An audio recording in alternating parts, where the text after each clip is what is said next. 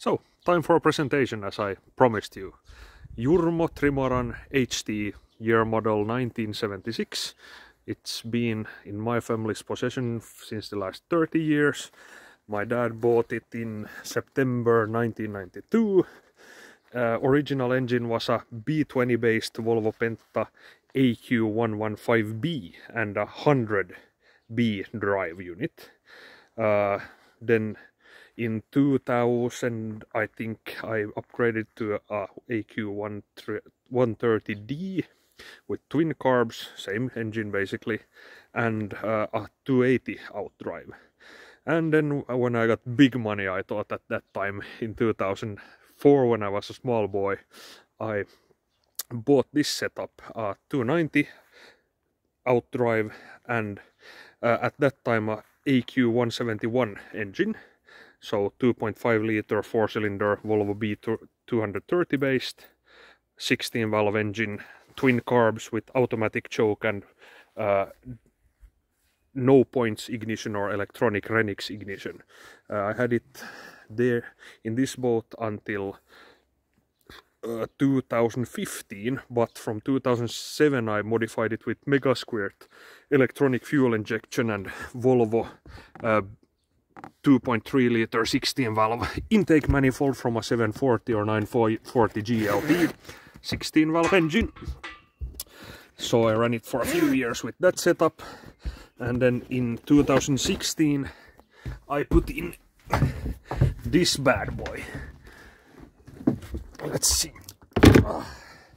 This is basically a Volvo B230 turbocharged engine. As you can see, there's a HX35 with wastegate, integrated wastegate crammed in there. You can take off this intake. It's quite a sturdy turbo, puts out 350 horsepower roughly and 500 Newton meters of torque. If I crank up the boost to a full 1.5 bar, now at around 1.0 bar, it puts out a modest 250-260 horsepower maybe. It's got a Chinese water intercooler here. As you can see, the engine compartment is extremely crammed. As you can see, the turbo is, it's in the wall. So there's even a small hole here, so the turbo can fit better. So very crammed. Own made stainless exhaust log manifold. My friend's dad made the manifold partly to me, and I made the outside. I think he made the inside weldings because I didn't trust myself. Otherwise, stock engine, normal alternator, stock heat exchanger. I think this is the smaller heat exchanger for the 8 valve engines. The 16 valves have, by the way, an 8-row heat exchanger. This has a 6-row, but it gets the things done. It keeps the engine cool. So as I said, 8 liter, 8 valve, 2.3 liter B230 based engine. Volkswagen 1.8 turbo coil on plugs. Coils here, megasquirt, basic megasquirt 1, 2.2, same as the 16 valve setup I've got. Nothing special. There's a Volvo S90 or 940 or 740 expansion tank for the cooling system, but this is made for the intercooler. So I've got, there's an incoming cooling water pipe here, and there's a wraparound plastic tube on that inlet copper pipe, and the coolant circulates outside this pipe. So the seawater cooling cools down the coolant. It acts as a heat exchanger, and then I've got a Webasto water pump cooling the system. Not efficient, but it works. It gets the job done. Probably in the long run, if I have the full throttle for a while, it will overheat. But yeah, it seemed to work. It didn't have any problems. I have driven without intercooler setup for half a season in my bigger boat. This was in the Fincraft, in the bigger boat that I have the V8 now on. Before I put the 16 valve engine there, and then I transferred it here. So the intercooler is first season working here. In the Fincraft, I think this put out 220 without the intercooler, 220 horsepower and maybe 400 Newton meters. But it was a bit struggling in that boat. Yeah. And as you can see, the boat it's quite small boat. nothing fancy.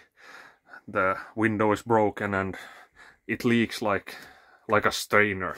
Like you can see, there's openings here and there. I'm trying to get them fixed, but I've got other things to think about.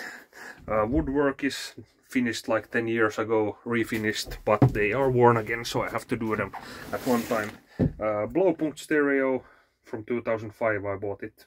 Basic unit, gets the job done, nothing fancy.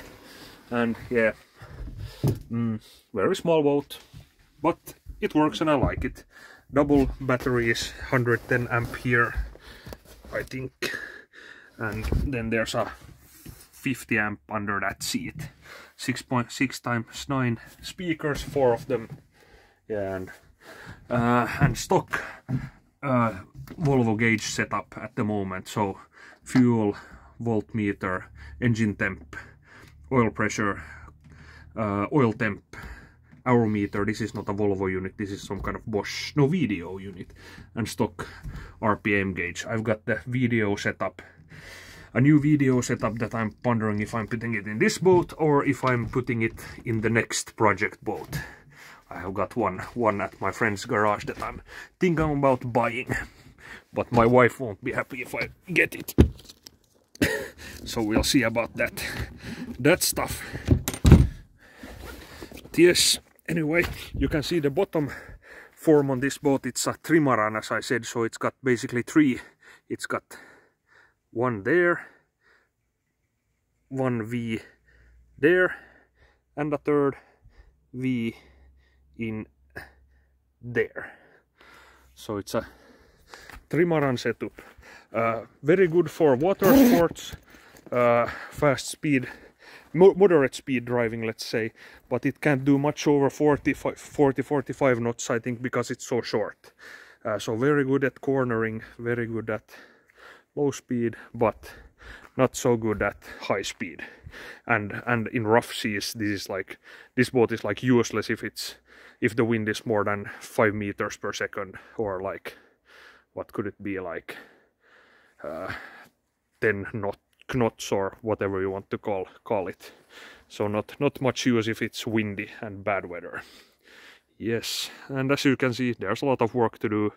Paint needs to be corrected, or I think I've painted it in 2007. You can see there's bad painting, but I painted it in a tent here in the yard, and here you can see the original top coat. I'm thinking about if I'd strip the paint and just have the top coat again, but I don't know. We'll have to see. Thank you.